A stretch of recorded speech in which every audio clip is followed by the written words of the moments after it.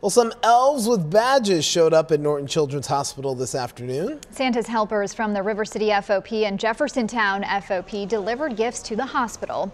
You can see the officers unloaded bag after bag from a police bus. Each one was filled with gifts. The FOP says there are more than 170 kids in the downtown hospital today, and each one will get a bag of presents. This is all part of the FOP's annual Norton Children's Hospital Christmas program.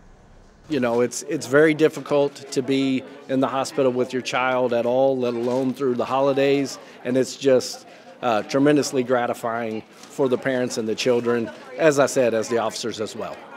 The gifts are paid for by the FOP and other donations. This is the 25th year for the event. Hey, don't